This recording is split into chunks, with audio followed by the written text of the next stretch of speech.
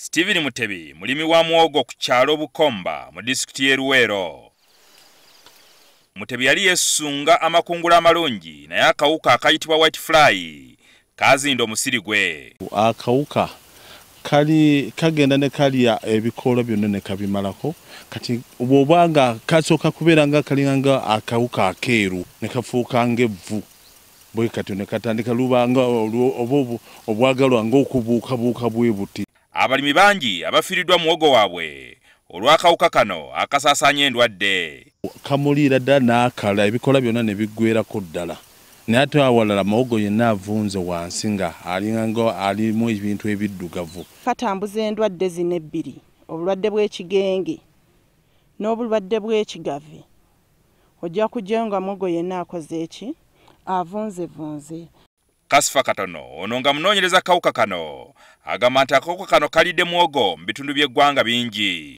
Abalimi baffe abasinga bamanyi nti obuwojjolo obweru obutuula ku muwogo. Tulina Amolatar, Luwero,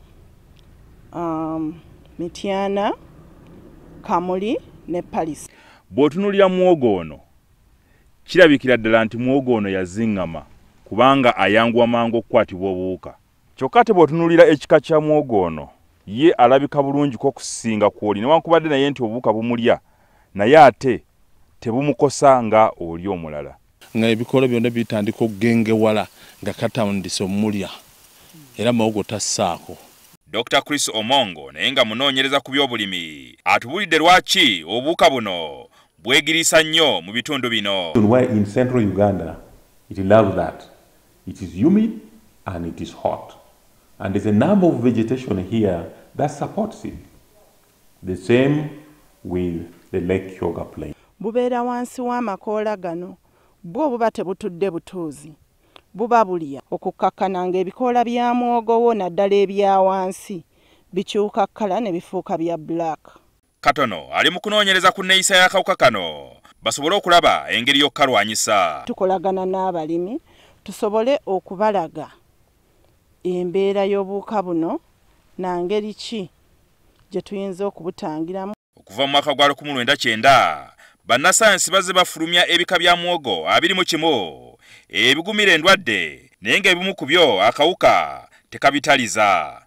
Okusobola okumalawo ekizibu kino Banasayansi Namulonge bakoze okunoonyereza era bwe kataligirya bagenda fulumya ebika bya muwogo ebitalibwa buwuka buno na ndwadde endala.